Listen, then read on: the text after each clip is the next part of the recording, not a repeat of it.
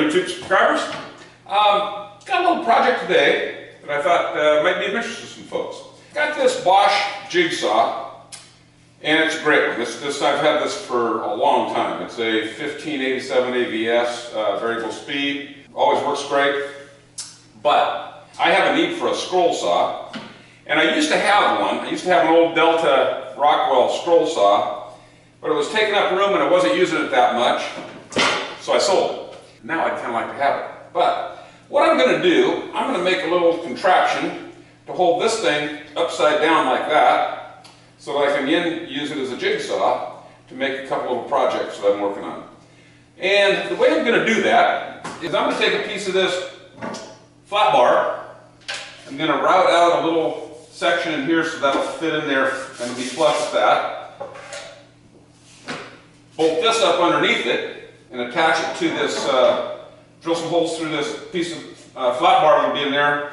And then, instead of making a great big box for it and things, I'm just going to bolt the damn thing right to my table right here, just like that, and that'll be my scroll saw right here. So let's get started. First thing we've got to do is we've got to measure up a piece of this. It's probably, yeah, we'll make it, that's 5.5, let's make it 7.5.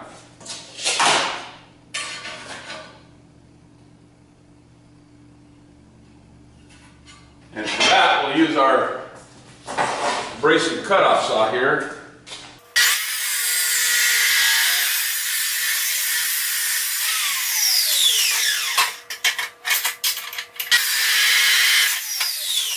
There, we got that. Now we're going to get our angle measure out and dress it up a little bit.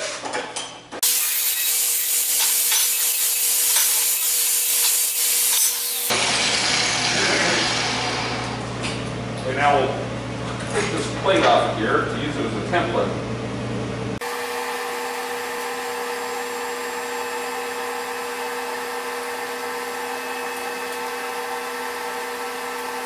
Okay, so this little insert here is 2.5 inches wide, and the plate is 6 inches wide, 3.5. So we got to split that. So 1 3/4 from each side. 7th grade math going on here.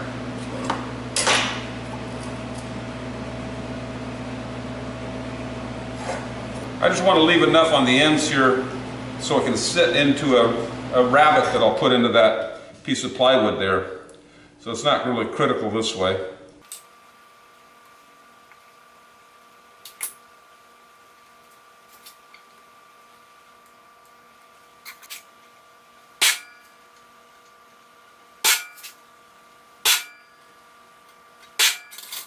Now let's go to the drill press and we'll drill those out. I don't know if you guys out there need some light around your drill press or your bandsaw or whatever. I bought some of these little sewing machine lamps that have a pretty damn good magnet right there, and they're not battery operated. They plug in so the batteries don't wear out, and they work great. So just a tip if you need one. Anyway, let's go ahead and drill these holes.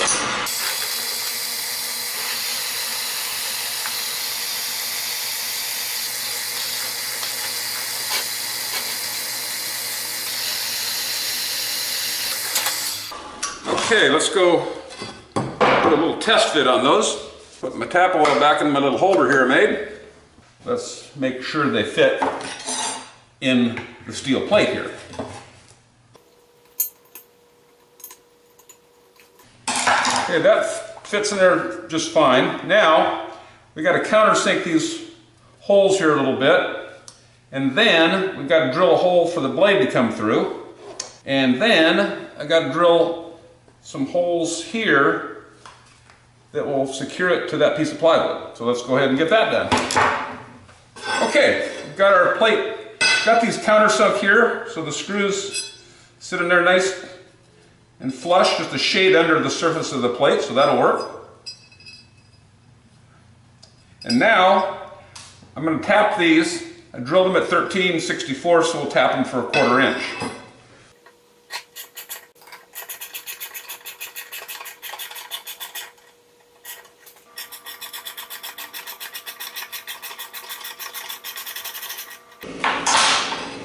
Okay, let's give these a test. Perfect. Now we'll take a flat disc, clean this up, I'll profile the edges here a little bit, make it a little bit of round so it'll fit my router bit when I go to route out a section to put this in. So let's do that.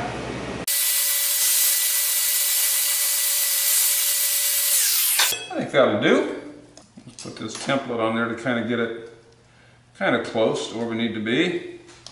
And judging by that, the blade's going to come out right about there.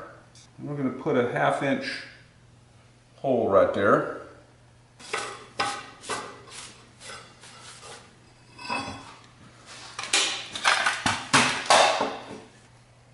Okay, I might take my little burr, and since I don't have a bigger bit, burr that out just a touch.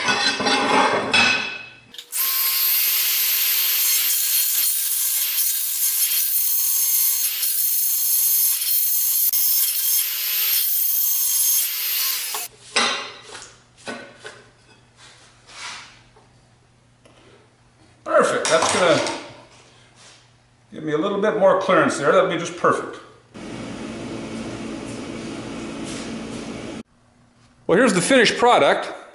My camera battery crapped out on me during some of the last parts of the video, so I missed some steps here, but got everything set up. Got the holes drilled right through my welding table here, bolted to the table. Got my saw on here, plugged in. These are the bolts here that secured it up from the bottom. Give you a look underneath here. You can kind of see what I've got going on there. I'll tell you, this isn't OSHA compliant. I'll probably guarantee that. But I think it's going to work all right. So let's give this thing a whirl. Got this thing, this is just a right height too for my little stool here. So let's go ahead and fire it up. I got a piece of 3/4 maple plywood here. So let's go see what we've got.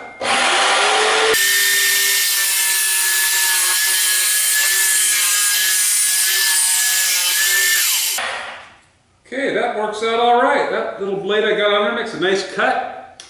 But there is one problem. We've got a little dust issue. And so we need to come up with something to manage the dust. Got a solution for that too. Right here I've got my handy dandy Milwaukee battery powered blower.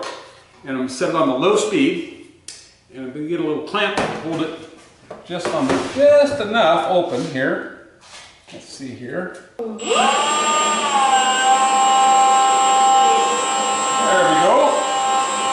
Let's see. Go it that way.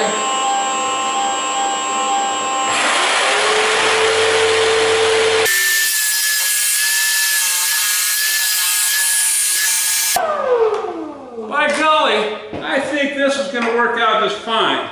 It's going to cut a little better when I'm using it in thinner material, which I'm going to be doing anyway. But this works out all right.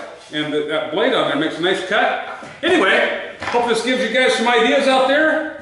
If you need a little something to come up with a scroll saw and just invert your jig saw with a little adapter like this, I think it'll be just fine. Anyway, don't forget to subscribe. Hit that subscribe button down there. Love to hear any comments. And hope you enjoyed the video. Hope it's helpful. Take care.